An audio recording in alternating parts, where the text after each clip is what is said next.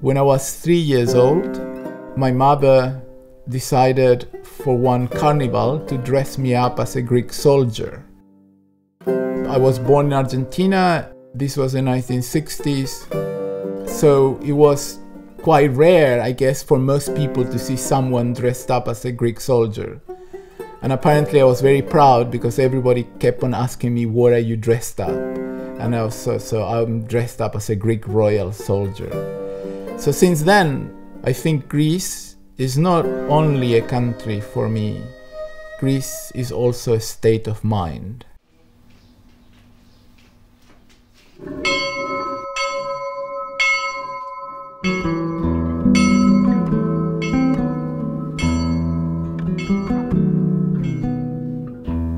The one thing about doing books that I find extremely moving is that they sort of live longer than you live. Books will live in many ways forever.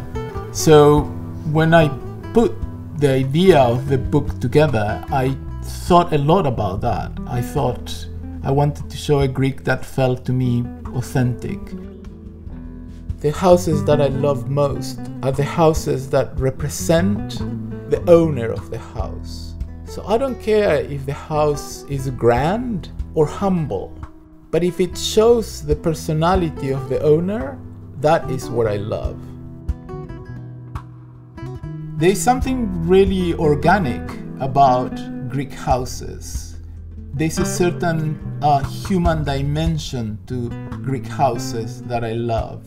And that's what I think a lot of the people like myself who comes to Greece every year come because of that humanity, that sort of being able to fit in.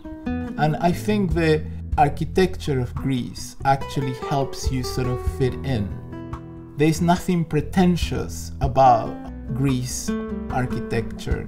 So you sort of move in and you feel right at home. I think the Greeks, in a way, are also slightly minimal in the way they sort of put their rooms together. What's there is very meaningful and has a role. And I love houses like that. I like rooms like that.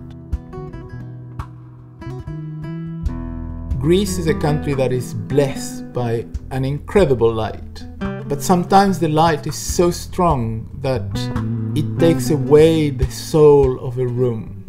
So I often found myself photographing either early in the morning or towards the end of the afternoon, when the light became softer again and when the soul of each room came alive. So it was a bit of a contradiction that I came to the place where there is the most light, and in order to photograph the book, I sort of ran away from it. I feel that light is one of the great elements in making a room come alive.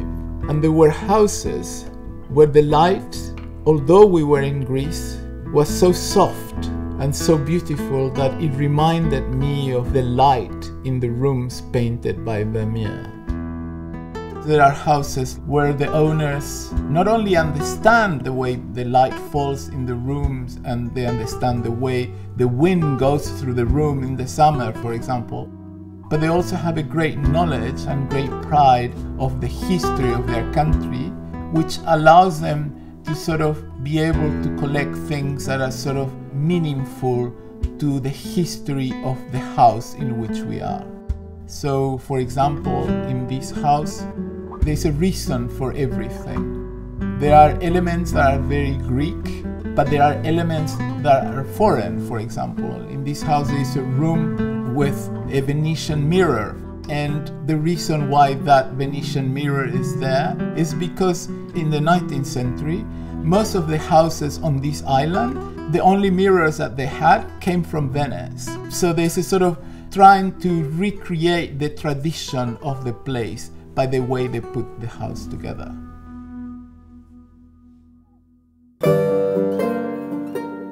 I'm very grateful that I have had the opportunity to do this book about Greece, because in a way, for me, this is the way to pay back, because I'm very happy here and I have been very happy here. It kind of feels like home to me. And this is because of the way I have been treated every time that I've been here. So this is my way to say thank you. So it's nice now that the book is done, and I hope the Greeks will like it.